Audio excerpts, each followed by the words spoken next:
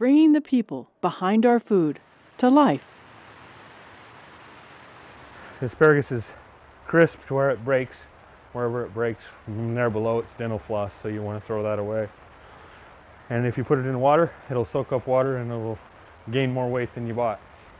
A lot of people would like to be a small farmer, but the reason I'm able to do it is a good foundation laid by my father. Agriculture being in the veins and knowing what can be done. The biggest experience that I have is I've done large-scale agriculture, and I can know how to cut corners and make a small piece of ground work and get it done efficiently and economically. The different hats you have to wear as a small farmer, you start out the day and every day is different. You look at the weather, you decide what needs to be done next.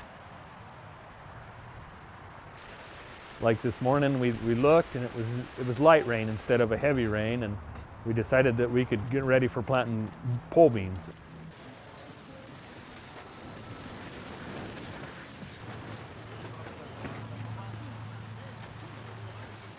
If it would have been too much rain, I would have had to switch gears and decide, well, we need to start harvesting for market.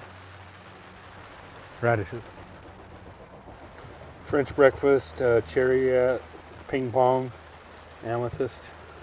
Some of them are hotter, some of them are sweeter and crisper. And then we need to wash up for market. One of the chefs called and then his order comes in. So now you got to decide to get the order ready. We have to order the seed, and then we plant the seed, and then we transplant the seed, and you're always looking 3 to 4 weeks in the future.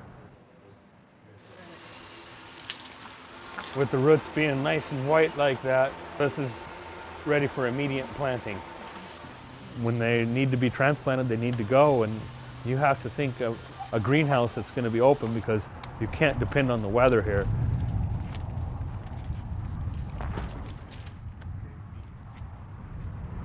This is Cascadia sugar pod peas. They're developed out of Oregon State. What's the temperature in here now? Probably 60, 65. What do you think is it outside? 45, 50. What keeps me farming is the challenge of growing something in a season that it's not really conducive to doing, but it can be done with a little bit of trickery and making things go. We're inside of a greenhouse here. This is a greenhouse that's got apricots and cherries and plums behind me. They're in bloom. It's the middle of March. There's snow on the outsides of the greenhouse here. The bees are working. We've saw a few bees and a few hummingbirds working the blooms, and this allows those crops to be harvested 6 weeks ahead of anything else in the valley here, because we're generally above freezing, and the greenhouse adds 10 to 15 degrees during the day. It takes the wind out of the equation, and it takes some of the insects and some of the birds that can be a problem, and gives you an early harvest. That's the biggest reason that I went to greenhouses, is because I could schedule what I was doing more so than if you're a whim of the weather, you might never be planting until June some years, and then you won't have anything for all those hungry customers out there. This is something that you won't get at the grocery store. It'll be the purple Brussels sprouts. We'll be bunching that and bringing that down to the market.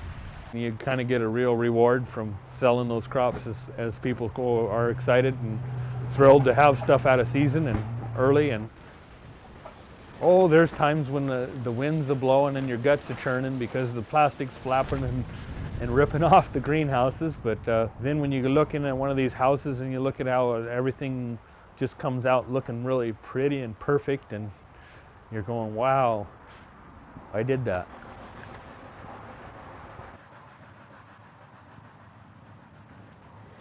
You know, keeping family farms going into the next generation is going to take all of us buying what they're growing and really understanding and supporting what it is they're doing.